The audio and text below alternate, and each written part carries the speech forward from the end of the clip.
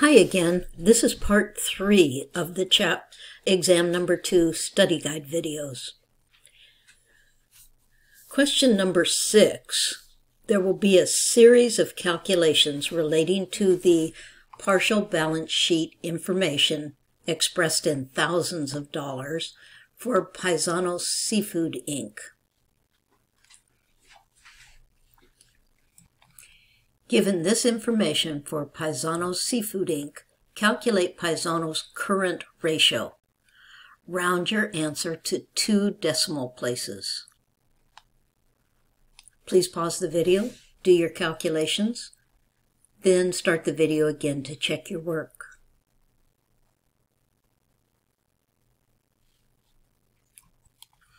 The current ratio is calculated as current assets divided by current liabilities. The current assets are $505,000. The current liabilities are $320,000. 505 divided by 320 equals 1.578125, which rounds to 1.58. And what that means is, for every dollar of current liabilities, Paisano has $1.58 in current assets. And I think you understand that it's certainly better to have more current assets than current liabilities. Part 6b. Calculate Paisano's working capital.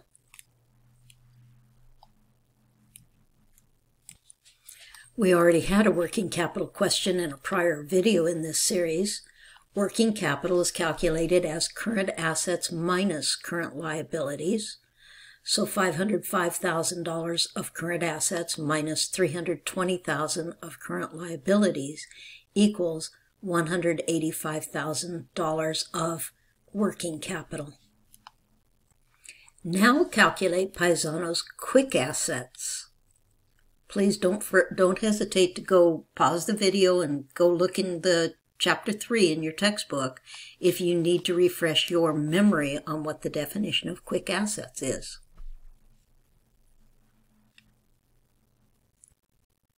Quick assets are defined as cash and cash equivalents plus current receivables plus current investments. Paisano's cash and cash equivalents are $60,000.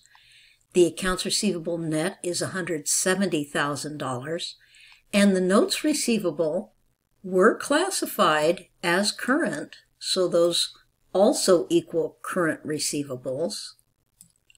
So they are included in quick assets. So total quick assets are $280,000.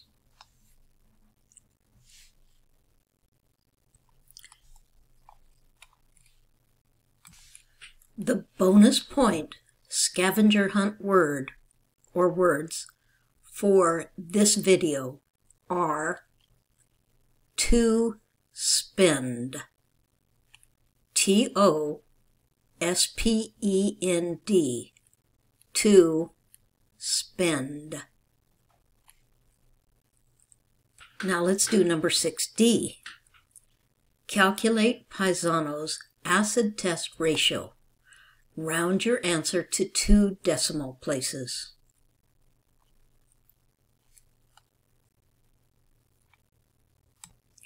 The acid test ratio are quick assets divided by current liabilities.